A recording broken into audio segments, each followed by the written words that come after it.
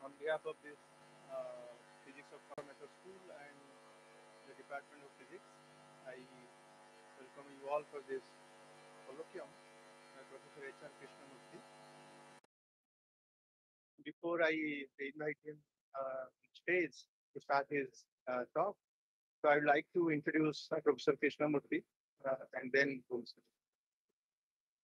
so Professor Krishnamurthy was born in Bangalore, Karnataka in the year 1951, and he did his bachelor's in physics in Bangalore University, and then he studied master's in physics at IIT Kanpur. Then he did another master's in physics at Cornell University, where he also did his PhD with Professor Ken Wilson, about whom he is going to talk today. And he obtained his PhD degree in the year 1978. I think I found out that he finished his PhD requirement in 76. I think 2 years of joining the PhD program. And then he joined as a research associate at Urbana-Champaign, and then moved to India, to Indian Institute of Science, where he joined as a lecturer, and he continued working there, and he retired in 2017 as full professor. And then from 2017, he is an honorary professor there at Indian Institute of Science. And while working at Indian Institute of Science, he has several visiting and guest professor positions in various parts of the globe. And to highlight some of them, he has been visiting professor at Ohio State University, Princeton University, Harvard University, the University of California, Davis, Georgetown University, California Riverside, Santa Cruz, several other places. He has supervised many PhD students, and some of them are already eminent researchers in the field of condensed matter physics. And he has received several awards, and I just want to list a few. He received this IBM graduate fellowship from IBM Foundation from 1973 to 76. And he was awarded the Science Academy Medal for Young Scientists by the Indian National Science Academy. And he was elected as the Young Associate of the Indian Academy of Sciences in 1983. And he is an elected fellow of all these Indian Academy of Sciences, key Academy of Sciences. And he was also a project advisory committee member on condensed matter physics and material science of the Department of Science and Technology. And he is the recipient of DAE Rajaramanna Prize in the year 2000. And he has received Alumni Award for Excellence in Research for Science in 2006 from the Indian Institute of Science. He is also the recipient of J.C. Bose National Fellowship from DST. And he is an elected fellow of the World Academy of Sciences for the Advancement of Science in Developing Countries in 2011. He is also an American Physical Society fellow. And recently he has been considered as the Science and Engineering Research Board Distinguished Fellow, SARB Distinguished Fellow. And in between also, during his career at IIT, he also have several extended visits and to different institutes and laboratories, including Kaplan Institute of Theoretical Physics and Santa Barbara, ICTP Italy, ETH Zurich, ENS Paris, Oxford University, and so on. So he has written several research articles, like more than 160 research papers, and he has contributed significantly to the field of condensed matter physics. And just to share some personal experience with Professor H.R. Krishnamurthy, who is very well known as HRK in India and abroad as Chris. So when I was a PhD student in Bangalore at IIA, he was just 15 kilometers away from us. And my friends at IISc would tell me that we attended HRK's talk, HRK's quantum mechanics class, and so on. I was from Indian Institute of Astrophysics Institute. So I was deprived of teaching from people like HRK and all. So I was very jealous when I talked to these people. And they would say that HRK is very strong. I mean, when somebody will proudly say that, okay, I entered HRK's office and I discussed science with him. And he asked me, okay, go get a printout with a red pen, then we'll discuss. So then I was thinking that maybe he's a very uh, rude or very angry person. So my perception changed when I was a postdoc at Georgetown University, and HRK used to visit Georgetown quite often. So we met accidentally in one of the common area, that is the pantry, where he came to, I think, use the microwave oven. I was also there to use the microwave. Then we started talking, and he was so nice at that time. My perception completely changed that he is not the same HRK whom I saw in ISC. He was a very soft and friendly person. Okay, so with these words, I would now like to invite HRK to the stage. And I also like to invite our chairperson, Dr. Anil Kumar, to welcome him to share this.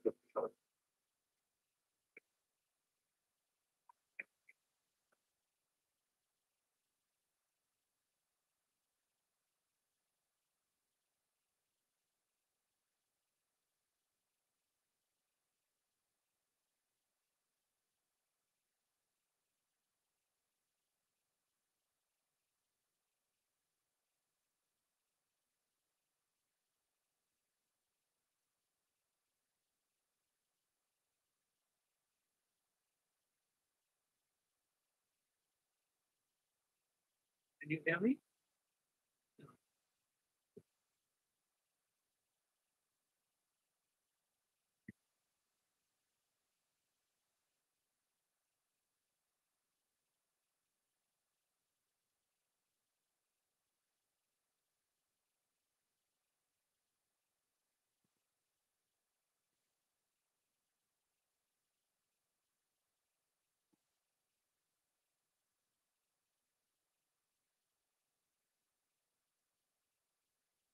Okay. Can you hear me back there? Okay. Good. All right. Thank you, Tapan, for that overly kind introduction.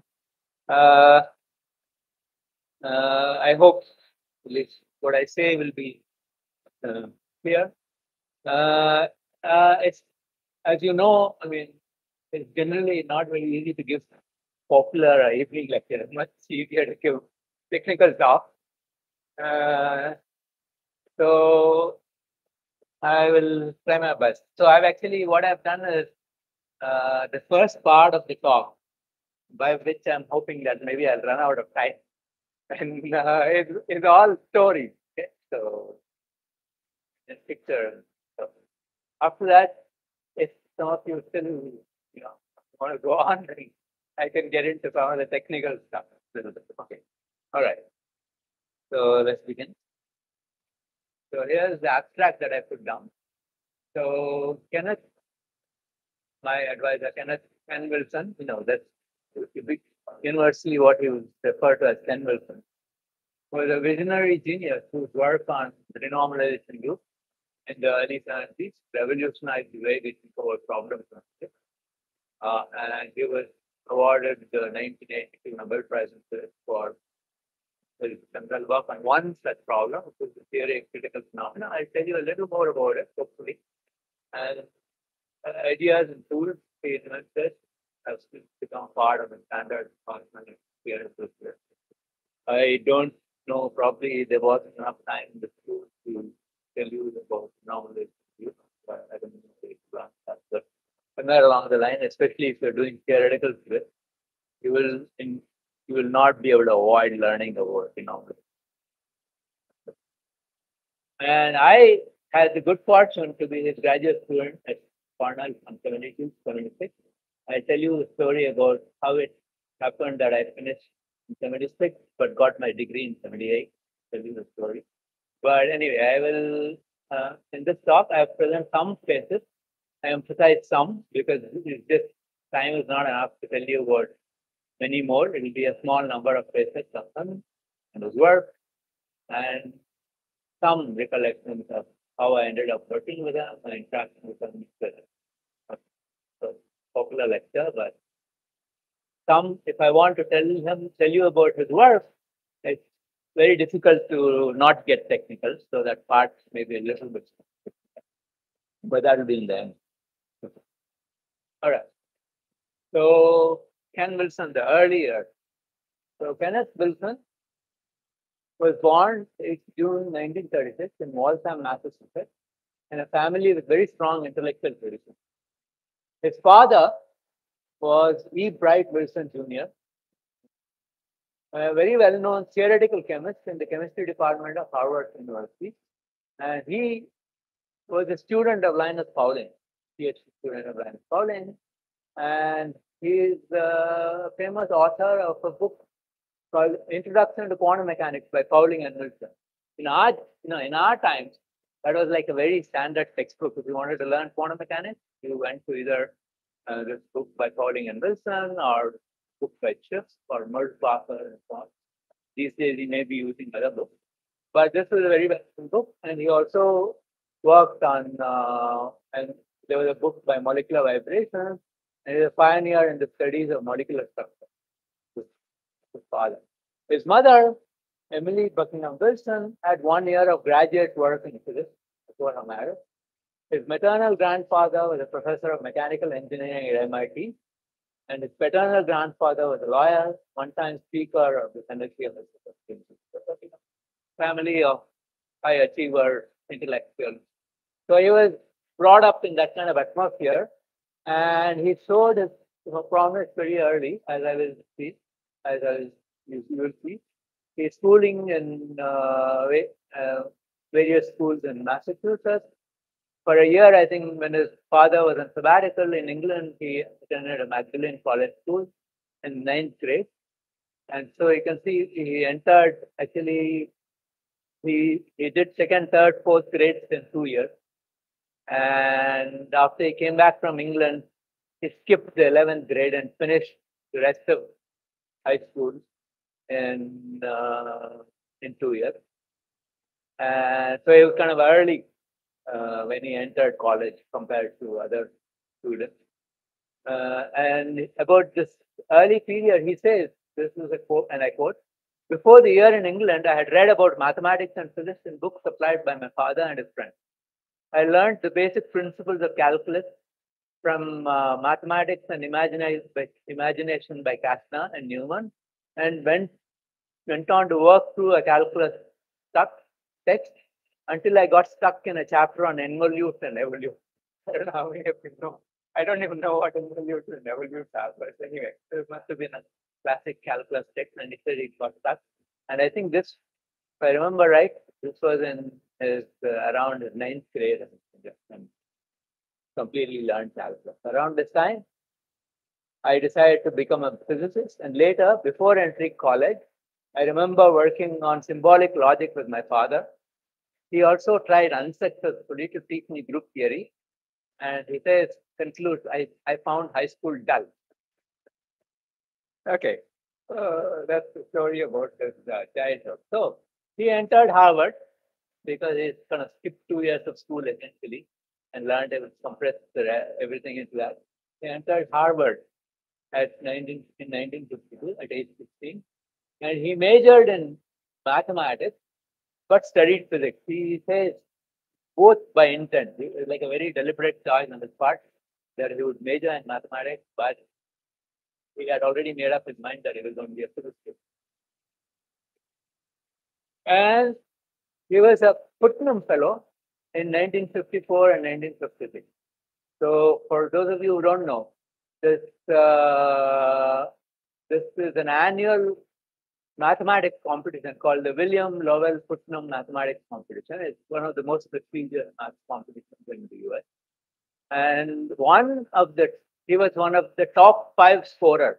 So the way they grade this math competition is apparently they select the top 5 scorers, but they don't rank order them because they are all equal basically. So he took it twice, and in both times he was within the top 5 scorers, and they get a prize, $2,500 or probably like that. But so So there are some very other prominent winners that some of whose names you may recognize, who are also Putnam Fellow in this week. So Richard Feynman in 1939, Robert Mills, if you know quantum field theory, is a thing called the Yang-Mills theory. It's like the foundation of all of modern quantum field theories. And C.P. Wu, Bjorken, if you ever learned relativistic quantum mechanics and quantum field theory, there's a famous textbook by Bjorken and Rels, where that James Bjorken was a professor at Platt in Stanford. Steve Adler, Barry Simon, and Peter Shor, the most recent. Shor is a pioneer in quantum computing. So he invented this thing called Shor's algorithm, which tells you if you had a quantum computer, you can factorize a very huge number, which is a product of two prime numbers. If I give you that, you won't be able to do it on ordinary computer if it's big enough. But Shor showed that if you have a quantum computer, you can do it in polynomial time. And in fact, that was like really gave a big impetus to the rush for getting quantum computers going, because I don't know how many of you know that this all the encryption in transactions is based on the difficulty in factorizing products of two prime numbers without knowing one of them. Okay, so if including national security communications between embassies and governments and security forces. So if somebody got hold of a quantum computer, all that security is broken. So the government agencies want to get hold of the quantum computer first, so they're funding it in big ways. So Shor is a Putnam. So Wilson was in a very special company when he got out of Harvard. So he was also a star, a very multifaceted person. He was a star on the athletic track. He was part of the Harvard track team, which ran the mile and cross country. So, if you ever saw him, he was very slim and fit. And even at Cornell, he would do swimming and then he would do running. And he began research even as an undergraduate student, working in summers at the Woods Hole Oceanographic Institute with a person called Arnold B. Aron, who was then a professor at Amherst, on various problems in oceanography, and which included sound propagation in an ocean that had a layer at the top of constant temperature and sound velocity, and then something called the thermocline, which is a layer in which the temperature decreases rapidly with increasing depth. And it has all kinds of exotic properties because of this. And Wilson did a very thorough study of that, and another project, osmotic pressure of seawater, and so on. And in a 2000 interview, he says about this work that I came to Caltech in 1956 after this period in Harvard. But what I didn't realize was that for all practical purposes, I already completed a PhD working with Arnold Aron, specifically during junior and senior years. I did a project, I wrote it up, it was never really published, but it could have been. So basically during the period here, I essentially finished what would have been for most people a PhD thesis, but okay, he didn't publish it, and I have never seen like papers about this course. Okay. So then he joined graduate school at Caltech, and he was, in principle, graduated in 1960. And Wilson thanks the National Science Foundation for support during his graduate work. So I'm guessing he probably entered as a NSF doctoral fellow. And he worked initially in the Kellogg Laboratory of Nuclear Physics, gaining experimental experience while taking theory courses. So you might wonder. And then in the summer, he spent the summer at the General Atomic Company in San Diego, working with Marshall Rosenbluth in plasma physics, and also interacted with S. Chandrasekhar, who was visiting there for the summer. So in particular, he was very fascinated by the guiding center approximations for the motion of particles in, like charged particles in constant magnetic fields inside, almost constant magnetic fields in plasma. So you may wonder why, he was already bent on mathematics and theoretical physics. Why did he take up experimental physics and try other things and not come to elementary, particle physics and quantum field theory, which was his, obsession most of his life. So there's a story around it. Apparently, I mean, as he told somebody, his father had instructed him that when he went to Caltech, he must meet all the professors and introduce himself to them. So Wilson apparently went and knocked on the door of Feynman and Gell-Mann, who were the most famous theorists there in his field of interest. And so he knocked on Feynman's door, and Feynman said, "Who is that?" In a very gruff voice. So Wilson knocked again, and then Feynman sort of grudgingly came to the door and opened it. And then Wilson told him that he is a graduate student who just joined Caltech, and he wants to know what is Feynman working. So apparently Feynman said nothing and then shut the door on his face. So when Wilson went to Gell-Mann, and Gell-Mann was more polite, and he let him enter the room, and Wilson, again Wilson introduced himself and asked Gell-Mann what he's working on. And apparently Gell-Mann said he's trying to solve the 3D writing model, and it'd be nice if Wilson can solve it. So anyway, so he kind of maybe got teased off and said, "Okay, let me try experimental physics for a while." So he joined experimental thing, but nevertheless, he kept, because of his interest in his theory, he was kind of, he knew that he was like a self-made man. He worked things out by himself and almost did a thesis earlier. So anyway, he took experimental courses and experimental work in the lab, and then took theory courses and all the usual stuff, including quantum field theory and various stuff, and worked in cosmos physics. And then he came back and asked Gell-Mann for a PhD thesis problem. So you might say, "Hey, how come? What happened?" So apparently, he did a fair amount of work on plasma physics. And he said after about 1 or 2 months, so they said, "Let's write it up." There's enough to write a paper there. And Wilson said he hated that idea, and he swore that he was going to work in a field where he can work for many years without having to publish a paper. So he said, "Let me go back to the country party." He went and talked to Gell-Mann and asked him for a problem. And apparently Gell-Mann suggested some particular problem, and Wilson, he worked on it for a month and he didn't like it and went back to him.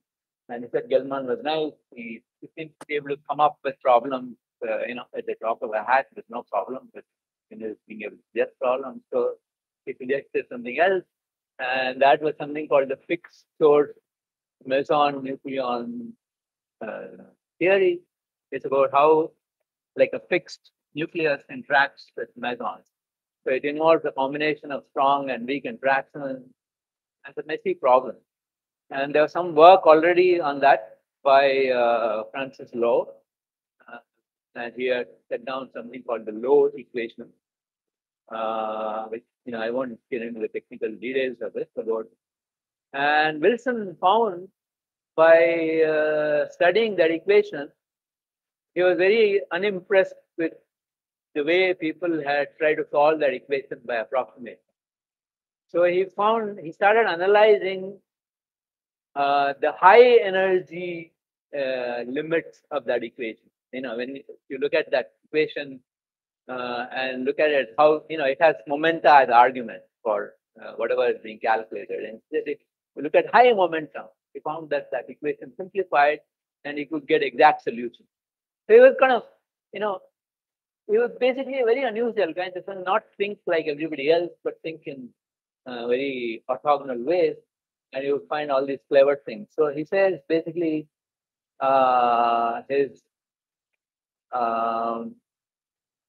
thesis was a mishmash of curious calculations. There were many different things, a bunch of stuff. And during this period, he also learned about something called the Gelman-Low renormalization group, which I will tell you about later in the technical part of the discussion. Okay. So, and this fixed source Mason-Nucleon problem also has some connection, both with RG and something else that I will tell you about called the Kondo problem. Okay. So actually, so worked with is kind of a, and I mean, I put it in quotes, but I think the way it probably happened was that Kelman would suggest various problems to him, and then Wilson would go off and work on his own and come up with something very original and inventive to impress the guy. And it went like that. And then actually after, so by the time he finished third year, I mean, I think they had basically concluded that he had done enough work for a PhD thesis. So he's probably worked with Gelman for about a year or two, no more than that, leaving out the summer. So they said they seem to think that he had put in enough, done enough to complete a thesis. And Gelman went off on some sabbatical leave to Europe, in Paris. And then they recommended him, and he won a very prestigious junior fellowship from the Harvard Society of Fellows. This is like a honor society in Harvard, which funds like postdoctoral fellowships, and they call junior fellowships. Very large, very complicated. And Wilson, apparently Wilson's father was also a fellow of the Harvard Society of Fellows, 25 years earlier than Wilson. And Wilson's father and Wilson are the only father-son duo of Harvard junior fellows. Okay. So Gelman was away. So after his third year, Wilson went off without getting his PhD, without submitting his thesis. He went off to Harvard. And then he says he came back for a few months. This would have been in September 1969. And then he came back for a few months in 1960 to finish his thesis, containing, as I said, a mishmash of curious calculations and with fascinating connections to later work, which I hopefully come to. And the formalities were handled by Feynman, as Gelman was away. So apparently, there's another story connected with this thesis. They had to give a seminar, and they completed the thesis and so on. So Feynman was supervising that seminar, and Wilson presented all of this work, and then somebody from the audience said, "It's all very nice and elegant, but what's the use?" So Feynman apparently looked at that guy and said, "Don't look at a gift horse in the mouth." All right. So, and then in some interview, Wilson also says, while at Caltech, I talked a lot with John Matthews, who's another faculty member there, then a junior faculty member who also works on particle physics. He's the author of, I don't know how many of you have used this book called Matthews and Walker, Mathematical Methods for Physics. It's like a book I love. I mean, like this is the book that we used as a textbook when we were learning mathematical methods for physics. And he's one of the authors of that. And he was interested in computers. So Wilson got talking to him, and he taught Wilson, Wilson says, how to use the Institute computer, which is actually a Burroughs machine running on paper tape. Remember, we're talking about 1950. So the machine running on paper tape. I don't, you have to go to a museum to see those machines. But, and if you needed to program that computer, you had to learn assembly language. So it was like machine language. So Wilson actually learned that. So, and then learned to use that, and maybe use that to do some of the calculations with the fixed source Mason-Nucleon. He was very, very interested in getting numbers. He was not satisfied with analytical formulae and analytical solutions and all. If he saw an equation, he wanted to produce numbers. That was his fascination from the beginning. And then, so this is the beginning of his fascination with computers. So more about that. So then he came to Harvard as a junior fellow, September 59 to 62. And he worked primarily on S-matrix theory, which is the fashion of that time. And he was going often to MIT to use their computer, because Harvard didn't have a computer at that time, apparently, and to eat lunch with MIT theory group led by Francisco. And he continued to work on the side on the fixed source meson-nucleon problem, which is the species problem, where he had looked at some particular limit, in high energy limit, and solved the problem, which was like a weak coupling limit. And then he wanted to understand what it does in the strong coupling limit. He was trying to use the computer to solve that problem, etc. And then he spent the calendar year of 1962 at CERN, first as the Harvard Junior Fellow, because that extended to 62, and then as a Ford Foundation Fellow. And he said in this period, he went on a climb of Mont Blanc, which is the highest peak in Europe, with a couple of other people, and spent January to August 1963 touring Europe. Okay. And he basically wrote his first few papers are from this period. There's, it's all over the place. I mean, something called the proof of a conjecture by Dyson, about which is the Dyson conjecture in random matrix theory. Something about Reggie-Pole theory, which is closely connected, and this multiple production, multi-particle production connected with this metric theory. Okay. So these are the papers he published. Okay. And then he came to Cornell at 1963, in September 1960, as an assistant professor. And he received tenure as an associate professor in 1965, despite publishing only one paper during this period. From after he joined to Cornell to 65, he had 3 papers earlier and had only one paper during this period. So, there's a lot of discussion about, how did he have trouble getting tenure? And some people say, yes, he had trouble, but Cornell had this very well-known and famous professor called Hans Bethe, who, won the Nobel Prize, like a demigod of theoretical physics. And he said, just leave him alone, give him tenure and leave him alone. And that's one of the stories. And there's also another, Wilson apparently told somebody, like Francis Lowe, who from MIT, who was interacting with him. He was scolding Wilson, saying, why did you publish that paper? You should have not published any. And then that would have been, he could have checked whether you would have got tenure without any paper. That would have been something new. But anyway, so he said he got tenure. And at least he was not worried about it, obviously. And because, like you can see everywhere, you get the impression that people just, awed by him, despite, because 4 publications at that time would have been not much. I'm pretty sure there must be other people who were publishing many, many more papers. So anyway, and then he also says actually that he came to Cornell. I came to Cornell in response to an unsolicited offer I received while at CERN. That means he didn't apply for a faculty position at Cornell, but he was sought out by people there who had heard of him by reputation and so on. And then he accepted the offer because Cornell was a good university, was out in the country, and was reputed to have a good folk dancing group. And folk dancing being a hobby I had taken up as a graduate. So that's how he came to Cornell. All right. And then once he was there, he remained at Cornell. It was a very good move in retrospect. He remained at Cornell until 1988, except for leaves and summer visits. In 69 to 70, he was at Slack.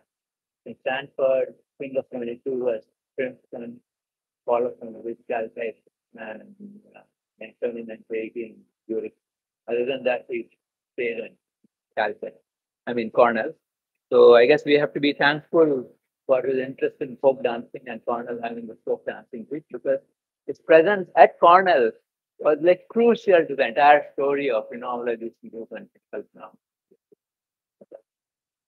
All right. So, from the time that in 63 or 65, when he got tenure, to when he became the weak professor in 74, roughly, this is the number of his productivity exploded. There's a number of papers. Suppose, if you count papers, this is like 24 papers in 10 years. You might say, what's the big deal? It's 2.5 papers. But the issue is, it's like started 5 different fields, basically. So the impact was incredible. Okay. So let me tell you about this. So there were basically 5 major threads of research in this among this paper that looked at. So one is goes in the name of operator product expansion. It's something that's equally applicable to statistical mechanical systems, near critical point, or in quantum field theory.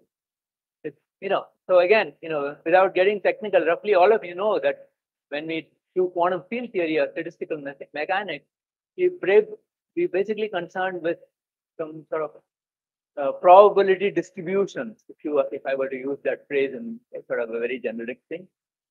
In a quantum field theory, also if you use it in if you put it in a language of functional integrals and path integrals and so on, you can use that same language. There's some probability amplitude for distributions of fields in space, and then you have to average things over them. Okay. And the simplest average is if I take the field at one point and a field at another point and ask what is the average, and how does that average depend on the distance between the 2 points. So when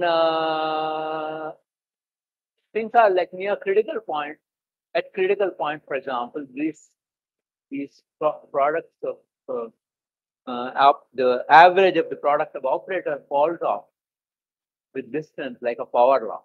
There's like an exponent there. So it's called the anomalous dimension of the operator. So basically, Wilson was kind of in this process, he was basically setting down rules for how, if you take products of various complicated sets of operators, what kind, like you can expand that in terms of products of a few operators and so on. So it's a very powerful tool for calculating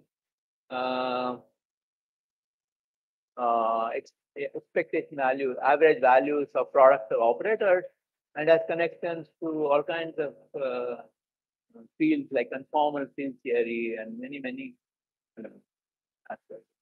So he wrote a lot of papers, and in particular, it had connections to. There were lots of experiments being done at that time called deep inelastic electron scattering, which is electrons with very high energies for being used to bombard protons. So they went deep and interacted with quarks, actually, rather than with the protons themselves. And in that context, these quarks behaved as if it turned out that a lot of the properties of that scattering could be explained by assuming that the nucleons were made up of what were called partons. Okay, which is like almost non-interactive. There are many of them, but they are not interacting very strongly with each other, which is like peculiar because you would normally think the quarks are very strongly bound inside that. Anyway, as I was hopefully tell you later, this is actually another mystery that Wilson unraveled, actually, how exactly it happened. But Wilson and other people unraveled later. But at that time, it was very clear. So, in fact, this name was given by Feynman. And so, some of this work that Wilson did on operator product expansion has to do with this field. Okay. All right. So, that's a whole set of papers on current algebra and operator product expansion. And then he went back to that fixed source meson-Nucleon problem. And I was telling you, he was, figuring out what happened in the strong coupling. then he figured out that by, earlier I told you that he worked on that problem in the limit of high momentum and then figured out there was an analytical solution that he would get in that limit. But the low momentum thing involved strong coupling. And then what he found out was that if he took the entire range of momenta that were involved and broke them into many slices, which were disconnected slices. Now, one big slice at very high momenta, another big slice, another slice of momentum at a slightly lower momentum, a third slice, and kept going all the way in a kind of a log fashion, right? He could sort of set up the problem so that and the ratio of the momentum slices, where they were located became like a small parameter. And the coupling could be large, but he could use that. And then he set up that problem. And so he could investigate it, how it behaved both in high momentum and low momentum without making an approximation of small coupling constants or expansion in that. And he showed that there's actually, you can talk about coupling constant, renormalization, etc., without the crutch of perturbation theory. So there's a very important step forward in understanding. Whereas, if you look at the whole concept of renormalization that people did earlier, is then in quantum field theory, when you try to do this problem, you get integrals running from low momentum to high momentum, and then in fact momentum infinite. If the momentum is infinite, the integrals are divergent, and you get stuck. And then so people basically said that if I ignored that divergence and say pretend there's a high momentum cutoff, and then you can reabsorb all of that and into the coupling constant at low momentum scales. And if you rewrite the problem and all the perturbation theory in terms of load, everything is well behaved. So that's the whole program of renormalization, which seems like magic. There was no way people could justify it. But so Wilson basically cooked up a model problem where he could clearly see how it came about.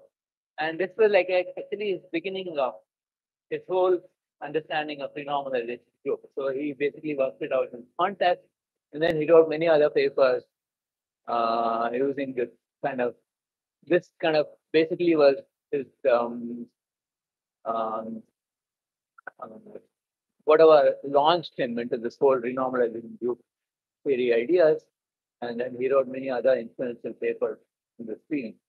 I've taken all this thing from the Google Scholar Citation Index, and these numbers in blue that you're seeing are like the citation in a sphere of publication. Okay. Of course, the big thing he did was this renormalization group and critical phenomena. Yeah. So he wrote 2 papers on this. Hopefully, I don't know whether I'll have time to tell you about this, but anyway. So these were the most important papers that he wrote, launching that whole field.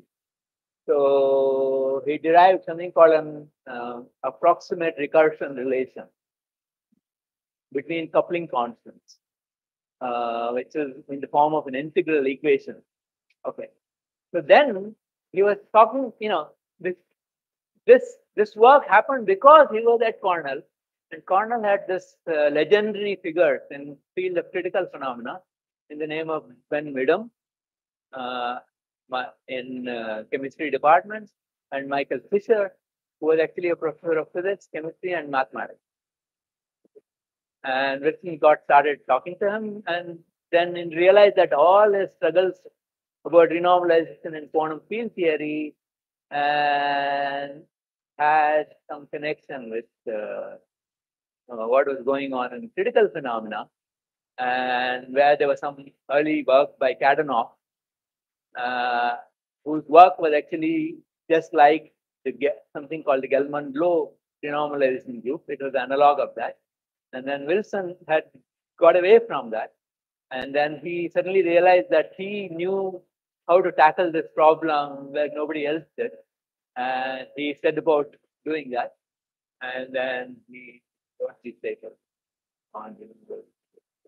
And then Fisher noticed that his equations, which I will show you later if I have time, had a simplicity if the dimensionality was close to 4.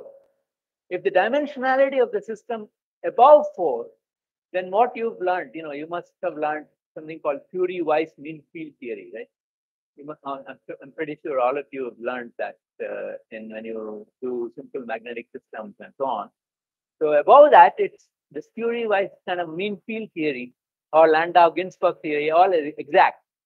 Whereas below that is when you get critical exponents which don't agree with that, etc. And Fisher noticed that there's a simplification that occurs if the dimensionality is below 4, but close to 4.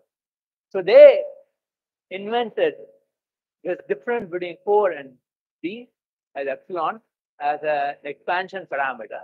And they found, lo and behold, that Wilson didn't have to do that complicated integral equation exercise. He expanded in power of epsilon, and they became simple algebraic equations, the renormalization group equations, and they could solve it analytically. And so they wrote this paper called Critical Phenomena in 3.99 dimensions. It was in phase, because everybody realized suddenly that whole field like exploded, I happened to join Cornell in 72. And the amount of activity that was going on there in critical phenomena was just like the mecca for critical phenomena. Lots of people would land up, including postdocs, etc. And they were calculating critical phenomena, critical exponents and phase transitions, every system that people had struggled with earlier. Okay. And suddenly the whole field was broken open with this development. And in fact, Wilson, because he was such an expert in quantum field theory, he realized that actually he didn't even need renormalization. He recognized that this epsilon expansion, epsilon is a small parameter. You could just go back to standard quantum field theory as applied to statistical mechanics problems and use epsilon as a small parameter and then churn out, to many orders in epsilon. I think he went to second or third order in epsilon. He could churn out critical exponents, all the things that people were studying with. So that is this paper. So anyway, so there's a bunch of papers connected to this. So if those of you, I probably will not get to tell you much about the technical aspects of this. So if you're interested, if you want a very wordy description, which I particularly don't like because I think it hides. But anyway, Wilson struggled very hard to explain. He put in a lot of energy into writing this article on problem of physics from many scales of length in Scientific Americans. It's a very wordy explanation of his renormalization group ideas. So you're welcome to go take a look. Maybe some of you will enjoy it and learn from it. So that was thread number 3. Thread number 4, he invented a numerical renormalization group approach to solve something called the Kondo problem. Did Subrata tell you about the Kondo problem? Huh? Okay, he was thinking that he will tell you, but I remember talking to him. But anyway, let's see if I have time. If you have patience to listen, you want to listen, I will be able to tell you a little bit about what is this problem. It actually has very close connections with this fixed source meson-nucleon problem that Wilson worked on. So I was telling you, in this case, it's actually an impurity, like a magnetic impurity interacting with conduction electrons. So the only scale in the problem is the energy scale of the conduction electrons which are interacting with. There's like a Fermi level, and the conduction electrons have some energy up to some cutoff scale, right? So there are many conduction electron scales, which all of them interacting with this one impurity, and it's very much like a nucleon interacting with mesons. Okay? It's close connections to that, and then this momentum slice thing, which I was telling you sort of roughly about, he basically found that there he had sliced it and ignored lots of momenta. He said here he found a way to make it like contiguous momentum slices and invented a numerical technique to actually solve that problem. It's like the first completely numerical renormalization to calculations. It doesn't care about whether the coupling constant is weak or strong. And it solved like a long-standing problem in condensed matter physics. And he actually reported this in a collective property. There's a Nobel symposium that was not held in, it was held in 72, I think. But he reported there. He never wrote a paper on it. He wrote a review article describing all the details of it in this reviews of modern physics, together with some additional things about critical phenomena. Whereas the earlier renormalization group work that he did is all his work and many others' work is in this fantastic review article that Wilson wrote. He actually gave a set of, I was telling you earlier that he spent a little bit of time in visiting Princeton. And then he gave set of lectures on his renormalization group work. And John Fogut was in the audience. He took notes and they wrote up that together.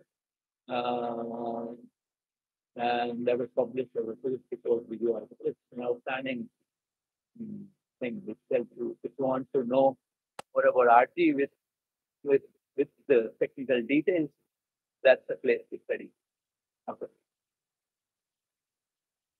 Then he did something else.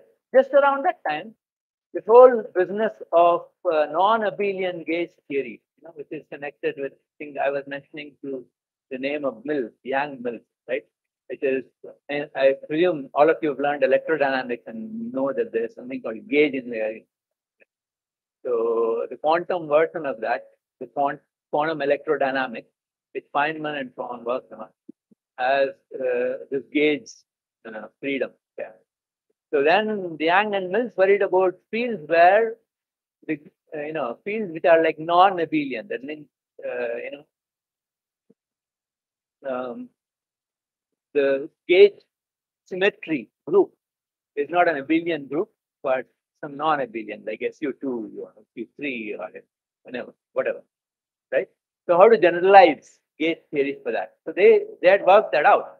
And then around this time, that Gross and Wilczek and Politzer found out that if you analyze diagrammatic perturbation theory for such things, those gauge theories have a property, very interesting property called asymptotic freedom, which is that the coupling constant, like for quantum electrodynamics, the coupling constant, if you were to if you fix the coupling constant at low energies and calculate what the effective coupling constant at high energies is, it diverges. Whereas in this theory, if you fix the coupling constant at low energies, then calculate what the coupling constant at high energies is, it decreases and decreases. That means perturbation theory gets better and better at high energy scale. So that's called asymptotic freedom. So Wilson got very interested in the non-abelian gauge theory. But he said he was lazy to learn all the stuff that other people had done about non-abelian stuff, etc. So, very like orthogonal person. He wants to do things by himself in his own way. So what he did is, let me invent a lattice version of the gauge theory, which doesn't have all these cutoff problems, etc. Right? So he basically constructed for himself, how would you build gauge symmetry in a lattice model? Okay. And basically nobody had done that until then. And he found a way to do that. And he found that, interestingly, that lattice problem was actually easier to solve in the strong coupling limit rather than the weak coupling limit. Okay. And it becomes a bit like high temperature series expansion in statistical mechanics. So he found that in that limit, quarks, for example, if you try to separate quarks in that limit, he found that the effective interaction increase, like you have to pay more and more energy if you try to separate the quark. So they are like confined, it costs too much energy to separate the quark. So basically he found an explanation for why quarks form a bound state at low energy, forming neutrinos. Even though at high energy scale, the lattice theory behaves like sort of the continuum theory as well. And there will be asymptotic freedom. So basically, that's the paper that we wrote called Confinement of Quark, basically launching the field of lattice gauge theory. And that is the highest cited paper. So it's like, each of these 5 things that I've told you about is like a path-breaking thing. So it's an amazing thing that they did in this period. Okay. Then, of course, it became very well known and, accolades followed. And that was around the time when so I should tell you a little bit about my experience. That's and how I ended up working with them. So I joined Cornell as a graduate student in the fall of 72 after completing a master's degree in physics from IIT Kanpur. So amongst the places I got admission to, I was able to eliminate all but Caltech and Cornell relatively easily. But I was really in a dilemma. Should I go to Cornell or should I go to Caltech? And of course, Caltech was at that time the most famous place with famous people like Feynman and Gell-Mann. And I did have an interest in particle physics and quantum field theory and so on. So I was very tempted to go there. And also they had offered me a fellowship, whereas Cornell gave me only a teaching assistantship. I would have to go and teach, teach 20 hours a week to earn my living there. So I was very tempted to go to Caltech.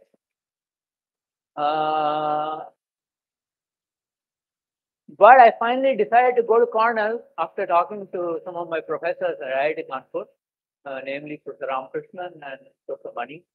So one of the things they pointed out was that Cornell had a good high energy physics group, including Wilson and other people. And they also had an outstanding condensed matter theory group. So if I wanted to keep my options open that whether I want what kind of physics I want to do, I'm better off going to Cornell, and I don't lose much because Cornell is also very, very good. And maybe Feynman and Gell-Mann had a little bit of reputation as not necessarily easy people to work with, and so on. So whatever they told me convinced me. So I went off to Cornell. I had a classmate, Deepak Jha. I don't know how many of you have heard of him. Okay, he was a classmate in IIT.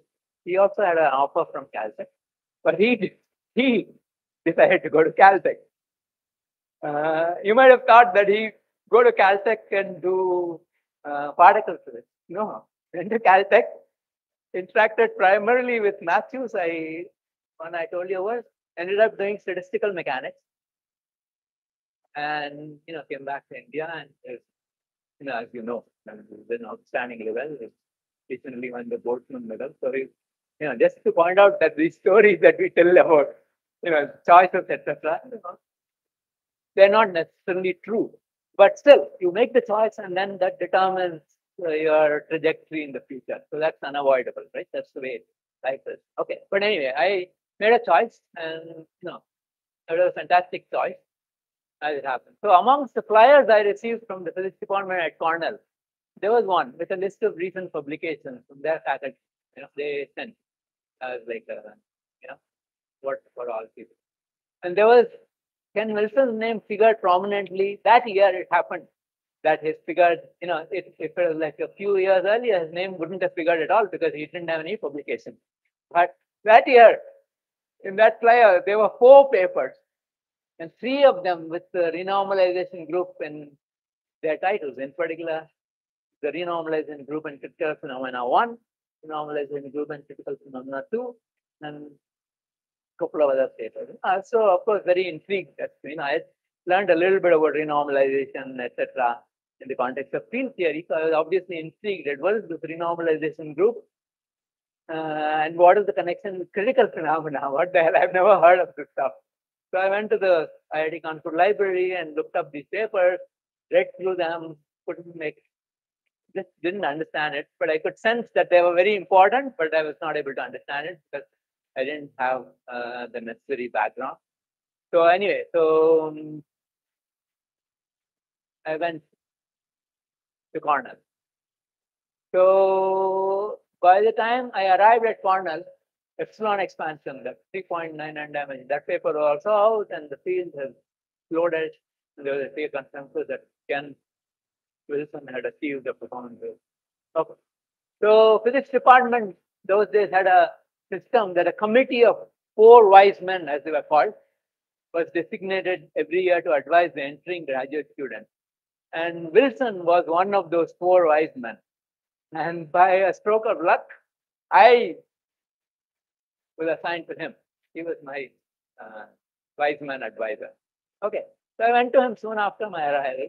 And I said that I asked him whether I could skip the first year graduate courses in quantum mechanics and some other stuff which I felt I knew, right? So he said he'll have to give me an exam.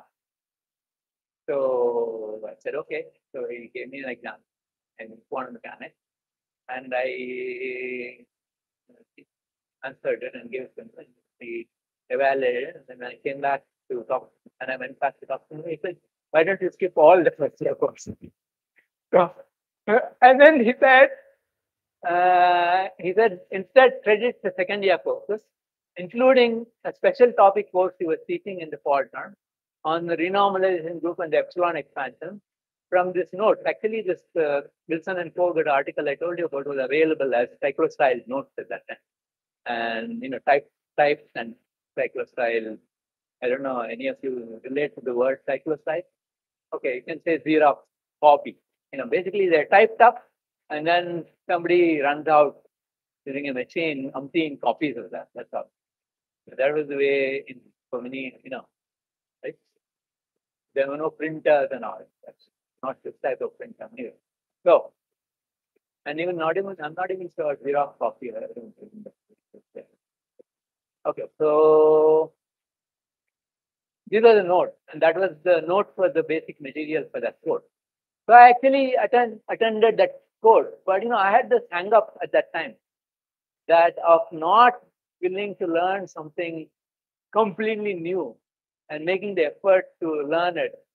And I'd sort of go back and say, I don't know the prerequisites, and sort of close my mind a little bit, which is like a mistake in that. I got over that eventually. But at that time, I felt that I didn't know enough quantum field theory.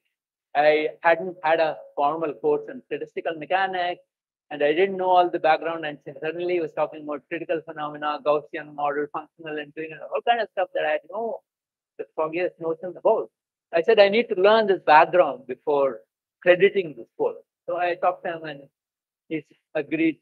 I dropped crediting it because I was really worried that I would fail in the course if I credited it. But I sat in the lecture and listened to what he was lecturing and tried to do the homework, etc. So anyway, so because of that, I actually didn't have much interaction with him for the rest of that year, except for occasional meetings with him to sign papers as advisor. Okay, I'm getting to the end of the story. So at the end of my first year, I was very clear. So in fact, in that summer, I actually tried, my hand at experiment. Because I had actually an experimental course fulfillment.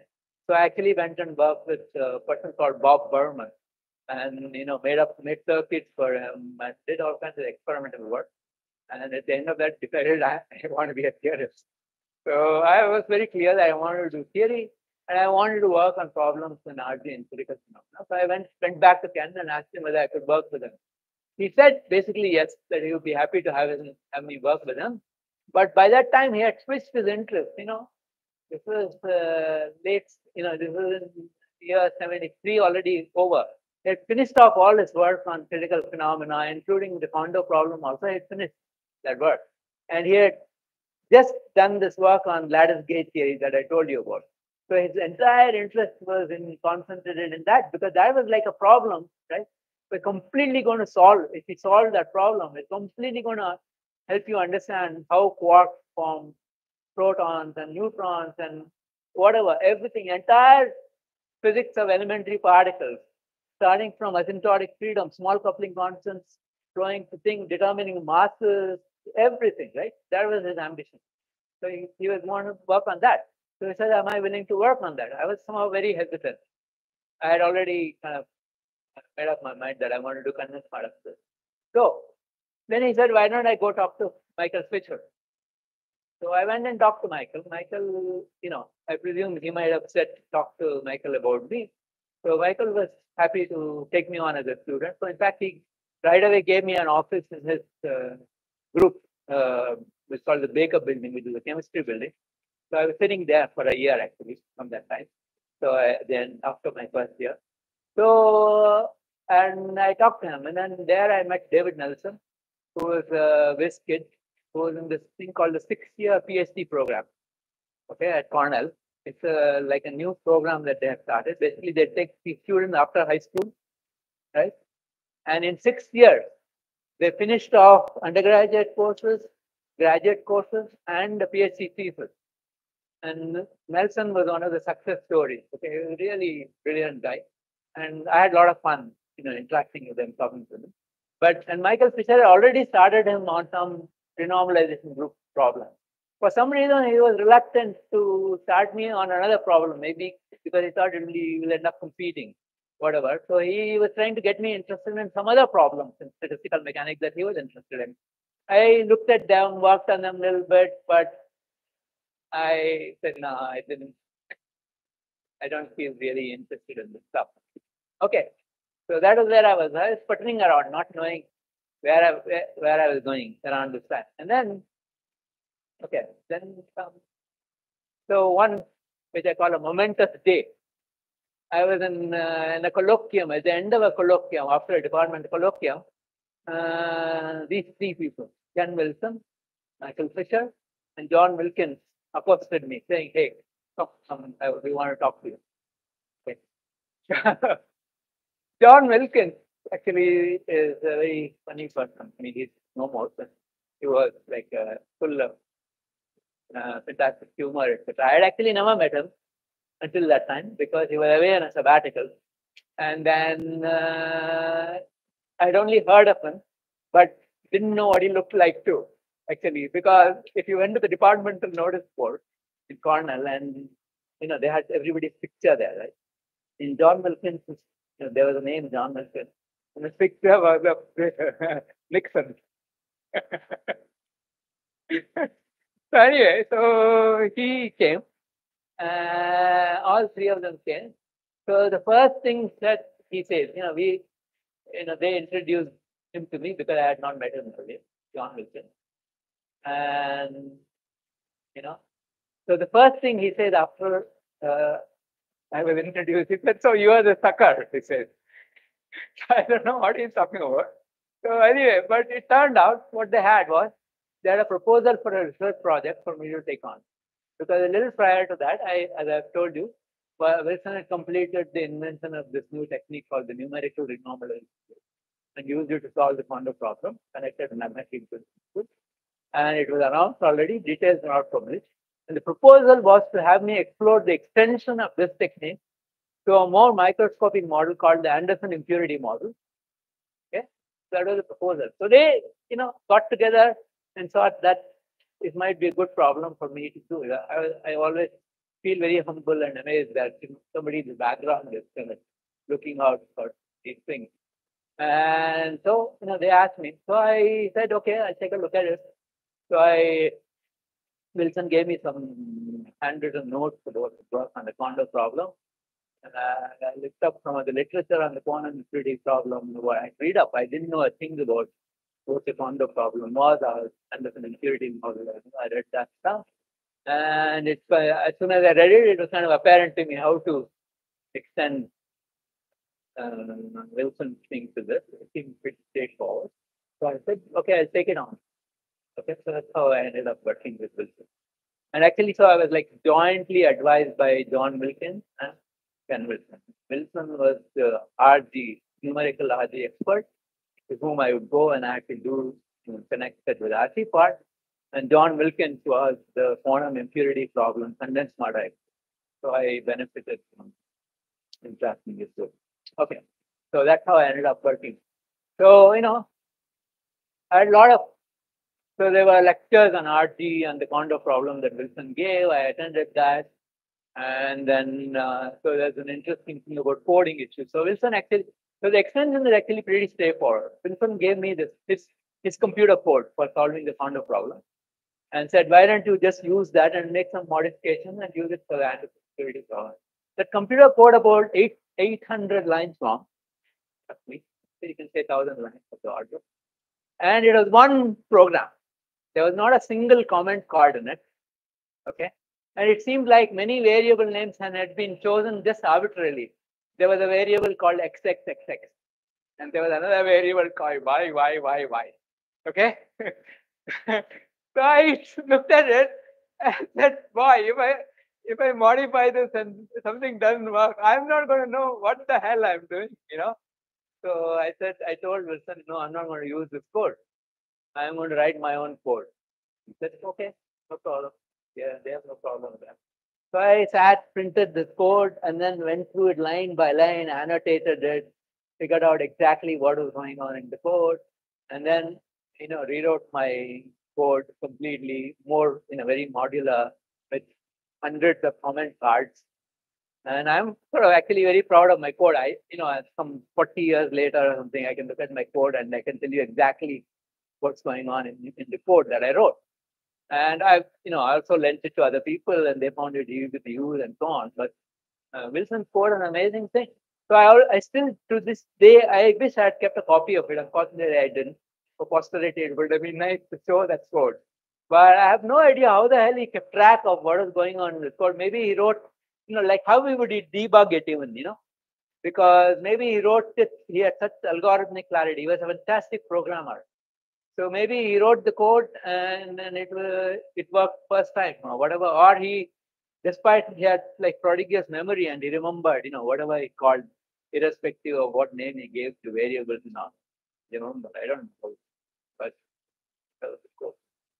And my interaction with him was actually very brief because he was not a man of many words. If I had a problem, I would go to his office. Or if I found a new result, I'd go to the office. The interactions are barely more than 10 minutes at a time, right? I would tell him what I'm finding, and he would kind of, when I'm finding very new results and all, which nobody has seen until then. So I told them, he would sort of nod his head as if it makes sense to him. It's kind of obvious. So it was like slightly deflating for me, but he's a very nice guy. And then if I ran into difficulty, I went to him, he would say, I haven't thought about it, maybe you can try this. And some other times he'll say, I haven't thought about it, I have no idea. So there's no way to continue the conversation, It's kind of difficult. Whereas Wilkins was somebody who could just, with whom we could talk or all kinds of things, including politics, that, and gossip. Very different personalities. But I learned a lot from both. Ken had an interesting approach to teaching. He teach courses in a very unusual, talk about very unusual things, which I don't know whether they were good for the graduate students or not. I mean, the students taking the course or not, but I was a TA for one of his courses on electromagnetic theory for undergraduate students. So there he was spending a lot of time teaching them how to use the computer for solving electromagnetic theory problems. Whereas, traditional courses, you focus only on the exactly analytically solving those things. His emphasis was to tell you about numerical solutions, like there's a way of solving for some, Laplace equations, for example, with some boundary conditions by putting it on a lattice and then successively averaging nearest neighbor potentials. So he taught all that. And there was another thing which he was working on called the GIP project, which there's a related record of. So actually it was a vision of something like Mathematica he had at that time, of something that he could construct, which, where you have to just tell the program what you want to do, and it would figure out what diagonalization routine to use, what other numerical routine to use, something else to use, and you could just, do it in like plain language or something. So he had that kind of vision. He was spending a fair amount of time working on it, but it didn't see fruition, and then it got cut off, the grant cut off, they didn't pursue it, but it would have been like a precursor to Mathematica and so on.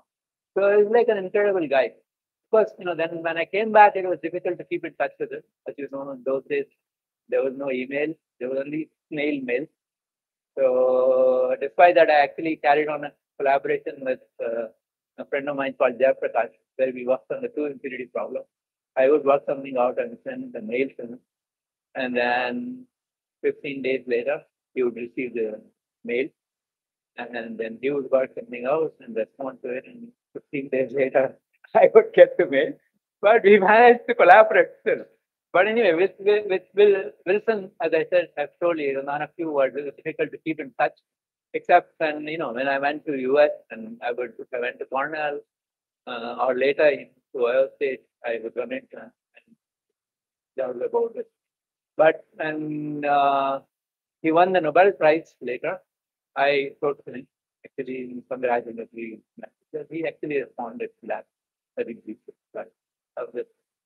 So I have actually a lot of influence of Ken in my own research, and many more details of the stuff that I mentioned here. I have actually given an archive article you can look it up. So how much time I should? 5 minutes? Okay. So let me just briefly tell you about some pictures. So this is Wilson, as I always remembered him. You can see, like he's got a mischievous smile. Always, he would, whenever I go to his office, he would never irritate. I've never seen him irritated. He would, I never made appointments to see him. I just walk in and he would be sitting at his desk and looking at something. Sometimes he would have his legs on this desk and then thinking deeply about something. But he would always just, hear what I have to say, etc. And he rarely wore this tie and coat. This is like more when he became famous, and then there would be visitors coming or some dignitaries coming, and he had to attend receptions and all. But earlier, he would just every day he would be wearing the same color pant and shirt. He probably had many sets of gray pant, white shirt. He would be wearing that, and he'd be sitting in the office with that.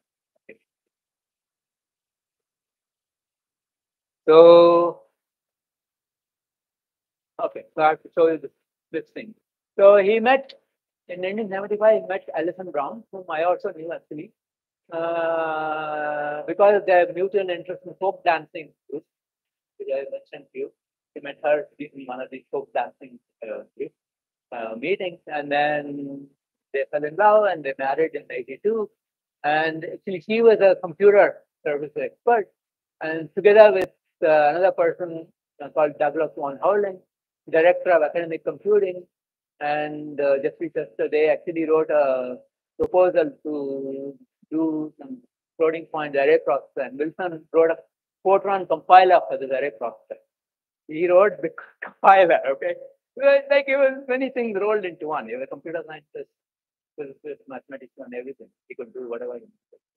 And then since then he got very interested in generating support. He began a campaign because they were already well known, and then very highly regarded. So he began a campaign to gather more support. For example, in particular, this lattice gauge theory he wanted to solve. And to solve that over the entire regime of energy, he realized that you need computers. You can't do it analytically. Okay. So he started a campaign for increasing computing support to scientists and succeeded actually. So in response to his drive, and then of course supported many other people, National Science Foundation started 5 national supercomputer facilities. That was the first time they set it up. And one of them was set up at Cornell, and Wilson became the director of that. So got embroiled in administrative in '85. He didn't like it, so he quit in '88 and went off to Ohio State University. But anyway, so these are the pictures. That was one major event during this period. Of course, the other major event was the Nobel Prize in '82. So this other picture here is Wilson and his wife. And you can see this is in a folk dancing thing. He's wearing a Scottish kilt. They're both wearing Scottish dresses. Okay. So this is the Nobel Prize declaration. And this is Hans Bethe toasting Ken Wilson at Cornell. And that's actually Hans Bethe's facility called Dalmare. He was one of the people who typed She typed all the thesis with complicated mathematics, including mine. Oops.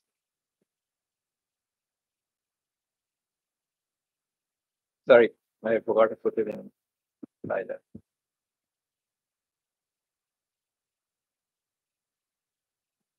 All right. And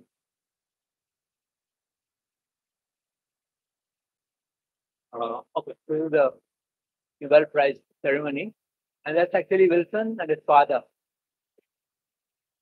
He's declaring whatever the first, and that's Wilson and his father with the Swedish royalty, who always graced the occasion.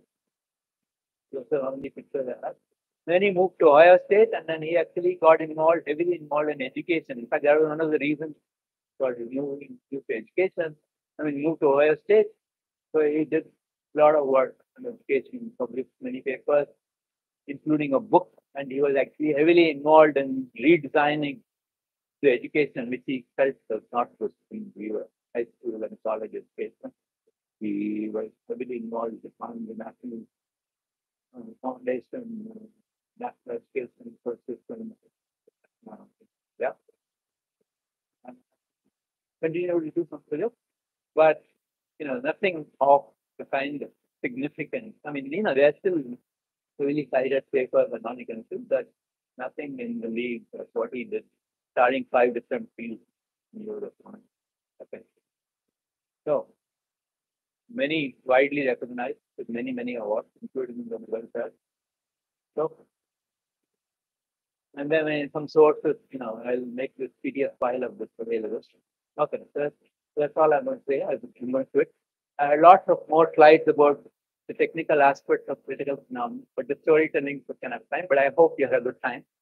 I've sort of roughly told you about that stuff, but it'll take me another half an hour at least to go through, even if to tell you some idea of what is the Kondo problem, what is the RG solution, what is the Anderson impurity problem, or what is critical phenomena and renormalization group. So I'll avoid doing that. Okay. Thank you very much for listening.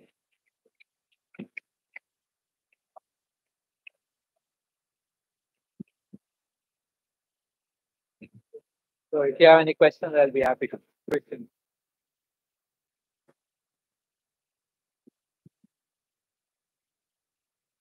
Pardon?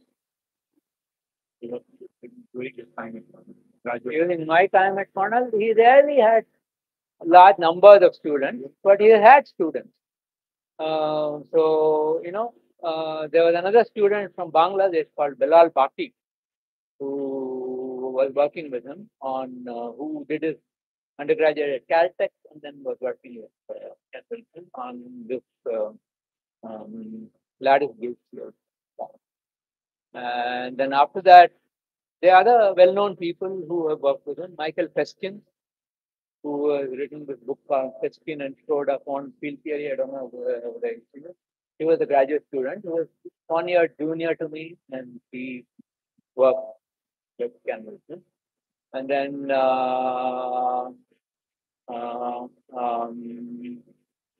Steve White, who invented the density matrix renormalization group.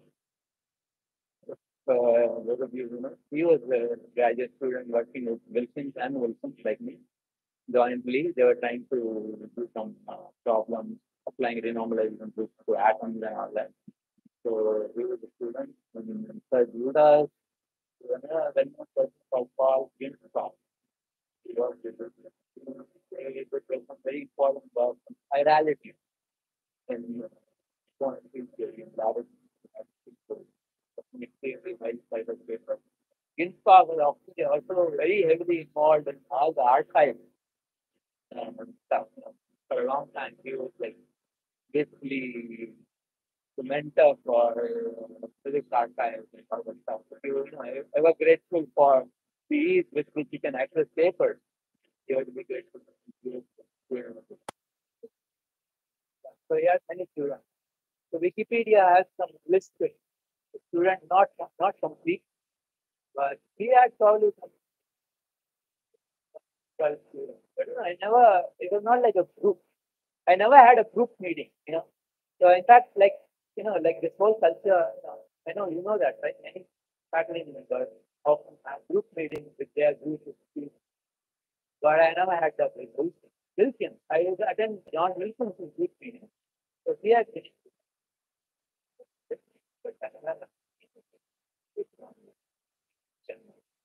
So that at any given time, they have that.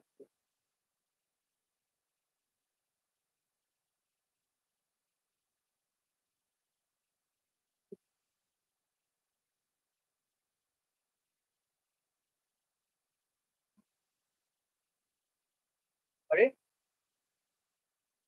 Hello?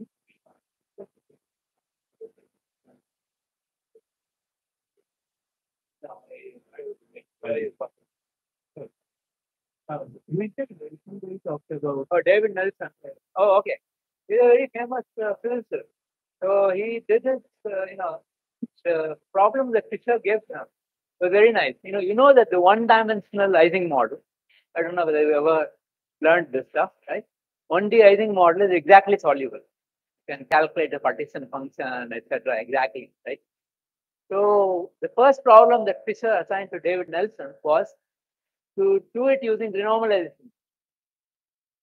It's a very easily doable, but it's a very instructive exercise because it really gets you to learn. Well, Fisher was like that, and then he went on to do very many things. So actually, there was another person at the time when I was at Cornell called Kostelis. You heard of him? Kostelis Saulestein. He was a Nobel laureate. Okay. So he was at Cornell as a postdoc. He had just finished the seminal work with Howlett, which he did during his PhD. And he was there at the time that I was at Cornell. He was visiting at Cornell. He was there at Cornell as a postdoc. And he had a completely different way of doing renormalization. And he tried to do it in the context of that XY model, which is like, in fact, a very different way of doing renormalization for the XY model. And he did that work while he was at Cornell. And Nelson started talking to him. And they figured out that it had important applications connected with superfluid density, how it changes at the critical point. And they could show that it has some universal value jump at the critical point. It's zero at the normal phase and finite in the superfluid state. And then the difference is a universal number. They can calculate from this particular part. Then Nelson became a Harvard Society Fellow, a junior fellow, went to Harvard, worked with Halperin, and there he did this dislocation mediated theory of melting. I don't know whether you've heard about ecstatic phase and so on. So they were the ones who defect mediated melting of crystals, where they showed that actually there's an intervening phase that is possible. Like in 2D crystal, crystalline phase and liquid phase, there's an ecstatic phase. So he's very well known. He's done many other things, very well known. But more statistical mechanics, and he also done a lot of stuff on biophysics. So he actually got in touch with me recently, likely to come to Bangalore for some pool and ice skates. So keep a lookout. Maybe you can get the meeting to attend that too. And conferences. Yeah. It's going to be yeah. So what are you working on now? No. Well, I'm waiting on it. Well, so I have a certain luxury now. This is that I don't have students who are my responsibility to be fair. So I actually interact very closely with Manish, who told you all about Renormalization here. So I interact with Manish, Blaine, and this group, and so I attend all their group meetings. So we have a lot of fun doing very many different projects connected. Primarily with there are these materials called twisted bilayers. I don't know if you've heard of. You could take one graphene layer and take another graphene layer and then twist them relative to each other. So you get this thing called Moire pattern, right? So you get a super ladders. where by adjusting this angle, if the angle is, the smaller the angle is, the larger the Moire unit cell. So you can have a Moire unit cell with 10,000 atoms, carbon atoms, right? And it has all kinds of exotic properties, including flat band, superconductivity, and things like that, which you can tune by gating this bilayer graphene, bilayer graphene. It seems to exhibit physics like triplet superconductivity, superconductivity, but you can just do it with one sample. Whatever you could get by many samples of triplet with different values of doping, where each time you have to prepare the crystal separately. Here, one nice system, and you can put a gate and then tune the filling, and then you can reproduce what seems like a repetition of the triplet phase diagram, except that the energy scale is 1 Kelvin superconductivity instead of 100 Kelvin superconductivity. It's triplet, but the physics seem very similar. So people are very excited about it. There's strong correlation physics. Yeah, so we are not gotten to the strong correlation part because that's as hard as the triplet superconductivity problem, because it's still really unsolved. So one of my passions is that I keep going back to the Hubbard model and see if there's some other way of doing it and developing renormalization group for that. Because that problem is not solved because there's no small parameter there. So it's like this lattice gauge theory that Wilson was struggling with, which is there's no small parameter. To invent a renormalization group which doesn't have rely on an expansion and a coupling constant. And there is no epsilon to save you, you see that. And there is no d minus 4 to save you, so it's a very tough problem. So I keep working on that. Because I can work on some of these problems because there's no risk. In a sense, there's no student involved who I'll put at risk by assigning that problem. It's just me. So I can work on it. That's one. Little bit with money. I mean, whatever, all the interaction and all these things with H2 and these other kind of long-standing problems, very risky. High risk, high reward. If I succeed. Any other questions?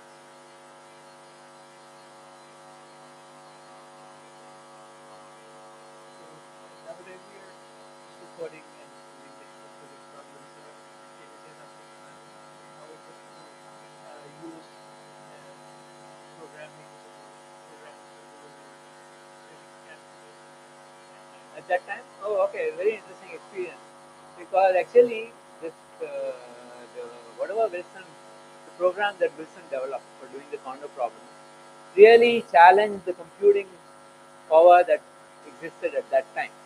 So in fact, he found that the kernel computing facilities at that time, which was in the 74, 76, because remember the supercomputer things only came at 85. Okay? The kernel computing services at that time was not enough for his problem. So there was a machine called CTC 6600, okay, which was in Berkeley. So Wilson was using that computer, and I also used that computer to do my work on the Anderson impurity problem. So that problem, and the question is, how do you communicate with this computer at Berkeley? So there was a modem in Cornell. So what you had to punch cards. Have any of you worked with punch cards? You guys won't know. Like even when I went to IIT Kanpur, one of the blessings of going there was that they had a computer there, one of the IBM 1480 or something, I remember, right? In fact, before I went to MSc there, I went to IIT Kanpur as a science talent summer scholar for a summer school there. So right then, actually, they introduced us to this computer. So basically, there at that time, so this computer had a card reader. So there would be all these like oblong rectangular cards, and if you punch, if you type in on some card puncher, it would make holes in this card, and there was the ASCII code for whatever you were typing. Okay, and so each line in the program would be one card like that, or you can put a continuation thing just like you do continuation lines in program. You could put Cornell, I had to do that. I had to punch these cards and then send them over. So the modem, the card reader would read that, convert into a signal that would be sent across the modem to this thing, and I would be sitting there and then executed on the computer, and then the output would come the return route, and then it would go into this card thing which would punch out cards, and then I would feed that into another thing which would be a card reader, and then I would get a printout, whatever. So editing, everything had to be done like that. So that was the way I used it. Towards the end of my stay at Cornell, we began to have terminals at Cornell, and so on. Of course, during that period, the computing, like all the interfaces that went out improved very rapidly. But some of my work on, when I went to Illinois as a postdoc, I was spending part of my time visiting IBM, Yorktown Heights. I spent some time there. So I did a lot. I really missed their computing facilities for and Illinois also had good computing. And by that time it has improved, so I think slowly.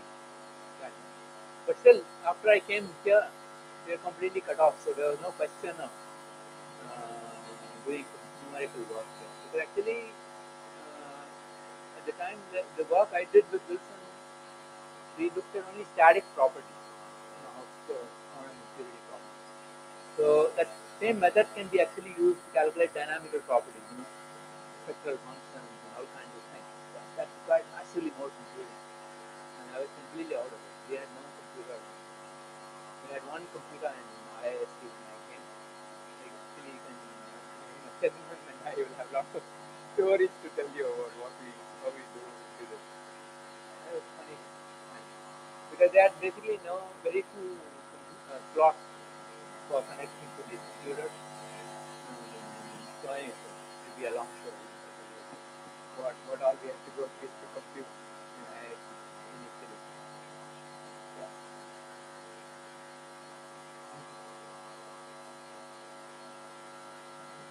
Wait.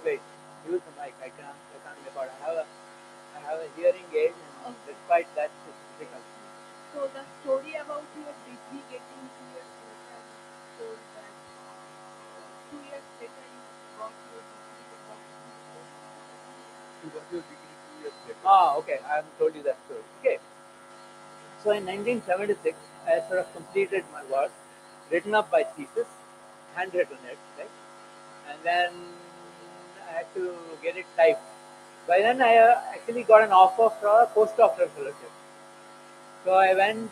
So I, wrote up this thesis and gave it to this person I showed you a picture of called Velma Ray. Right? She was only, my thesis had lots of math, lots of equations, all kinds of things. Okay, so she was the logical choice for the person to type it, because those days typing out equations, there was no latex and all, no. So there was these typewriters with balls with symbols and all, no. So you to, if you want a Greek symbol, you have to put something. If you have some other symbol, you have to put another ball. She was just really expert at it. So everybody would, all the people who were doing theory research with math would go and give it to her, right? And so she was like way behind schedule. So I gave her the thesis, and then 2 months later she said, sorry, there were other people in line, so she couldn't get to it. So people said, okay, go off on your postdoc, and then when she finishes typing, come back and submit your thesis. As you can see, people are very laid back about these formalities, like Wilson, right? He went off after 3 years on a junior fellowship, and then came back some 6 months later and submitted. Here, in my case, what happened was I went away. I never heard from Velma Ray, and somehow I also forgot that I had not actually finished my thesis, And then Wilson was away on sabbatical, and so it happened like nobody seemed to be worried about my thesis. So I forgot about it, and suddenly it clicked somewhere along the line. Maybe when I was thinking that I going to head back and all. I felt, oh God, I haven't got to think. So anyway, I frantically called Alma, and by then enough time had lapsed, so she felt guilty. Because the problem was that because I was not around, and somebody else would speech talk her, and then she would sort of, not necessarily respect the order in which it was given. So she was very apologetic when I pressed her, and then she typed it up, and then I went back and defended the thesis, and then that's how it happened. I got my degree in January '78. So actually, recently in October, Wilson died. One of my classmates at the time, Jeevat Parpia, was a classmate at Cornell. He was the chair of the department.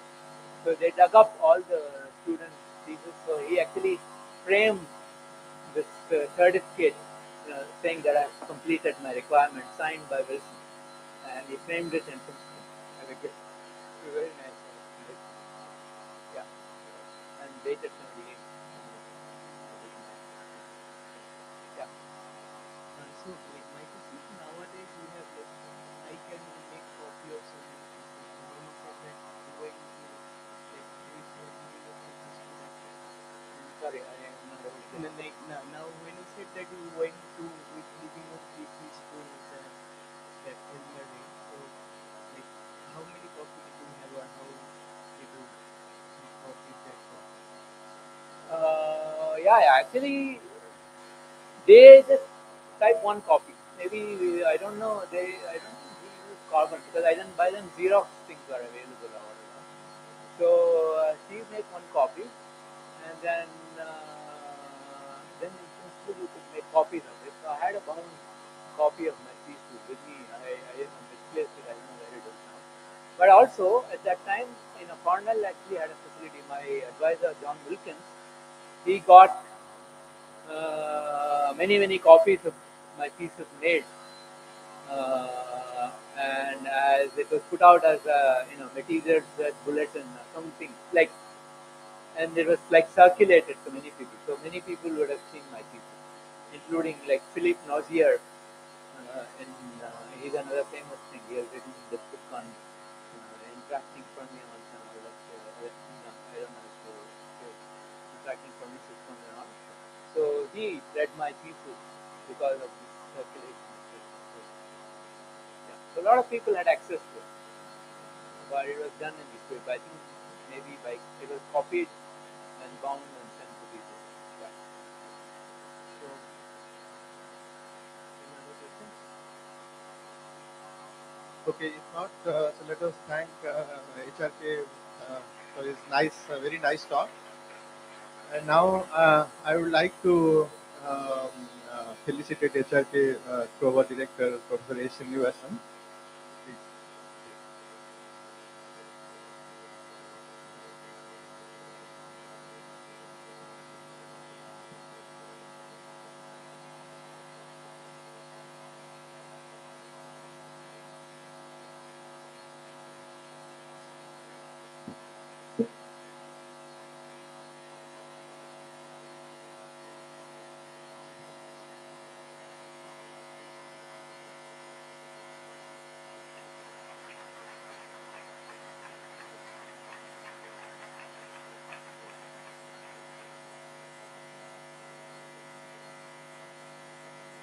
Thank you very much.